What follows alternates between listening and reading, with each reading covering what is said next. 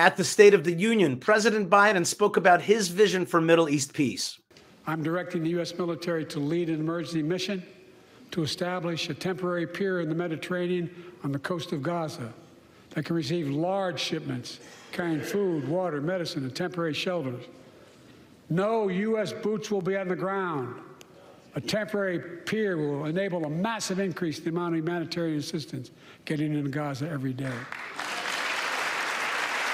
So a massive increase of assistance, of aid, ostensibly to civilians. But in fact, we know that the people receiving this aid are Hamas and their fighters and troops.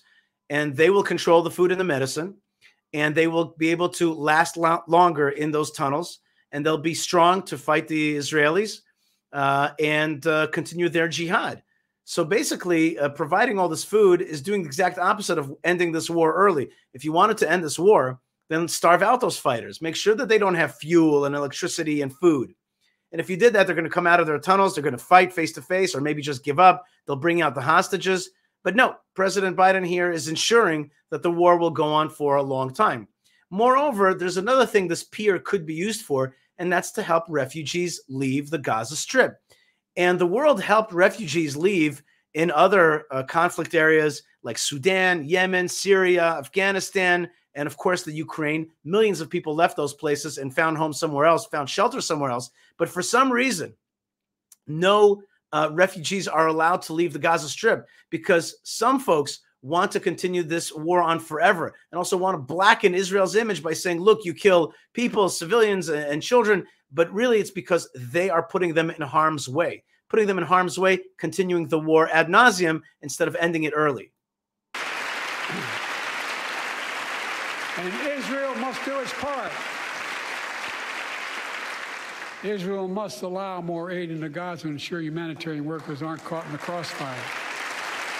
Humanitarian workers caught in a crossfire? What are humanitarian workers doing in a crossfire between terrorists and the IDF, the Israeli army? What are they doing in that crossfire? What are they hanging out there? I mean, most of the civilians have cleared out. Why are there aid workers there? Maybe they're not exactly aid workers. Maybe they're like UNRWA, international organizations dedicated to help the jihad and the cause of fighting against Israel, who are just donning the clothing of aid workers, but are in fact aiders and abettors of terrorism. So I don't think Israel's got to do more to make sure those guys don't get hurt. We probably have to identify them as part of the terrorist enterprise that's trying to destroy Israel. They're announcing they're going to have a crossing in northern Gaza. To the leadership of Israel, I say this: humanitarian assistance cannot be a secondary consideration or a bargaining chip. Protecting and saving innocent lives has to be a priority. As we look to the future, why isn't getting the civilians out a priority?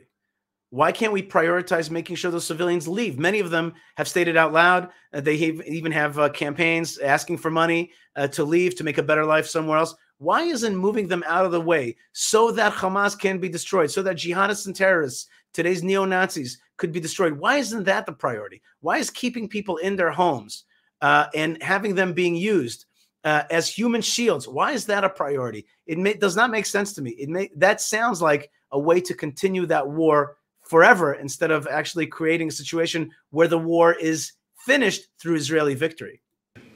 The only real solution to the situation is a two-state solution over time. I don't understand why everybody's getting up and clapping. For what? Wait a minute. How did this thing even start, the October 7th massacre? How did that start? Oh, yeah, Israel gave up land to the PLO/PA, the Palestine Liberation Organization, the Palestinian Authority, and they were changed over. They were taken over by Hamas.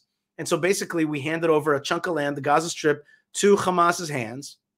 And then they prepared that whole area as a forward front of the jihad to make war on Israel. So how does a two-state solution going to bring peace? I don't even understand this. We just had a war from the area that we gave away, that we surrendered to the terrorists. Now President Biden's saying, I know, give more land to the terrorists. That is what's going to bring peace. And people are standing up and applauding that. Everybody should be like, I don't think that's going to work. I think giving away land to the jihad is not a good idea. It did not work in the past. It won't work in the future. Why is everybody standing up for this? Is this like the mantra that everybody has to buy these days? I mean, how many more things could you have in this world that you fail over and over and over again? The two-state solution is an endless failure, and yet these people are getting up and clapping. Have they? Is this a failure of imagination? And I say this as a lifelong supporter of Israel, my entire career. No one has a stronger record with Israel than I do. I challenge any of you here. I'm the only American president of Israel in wartime. But there is no other path that guarantees Israel's security and democracy. There is no other path that guarantees that Palestinians can live in peace with peace and dignity. And there's no other path that guarantees peace between Israel and all of its neighbors, including Saudi Arabia, with whom I'm. So how exactly is it going to bring peace to cut up our tiny little land and have it taken over, the highland of it being taken over by the Palestinian Authority, who's going to become the jihad in a second? How is that going to bring peace? How is this a consistent failure going to somehow work out? It's not. It's not. And with regarding to those credentials, listen, anybody who's pushing Israel to give up its land is not working towards peace. It's really that simple. And as I said in another one of the videos here, it's really very simple. Let's use a different parable. Let's use the parable of Taiwan. Imagine if somebody said to Taiwan, which is a tiny little island right outside of China, right?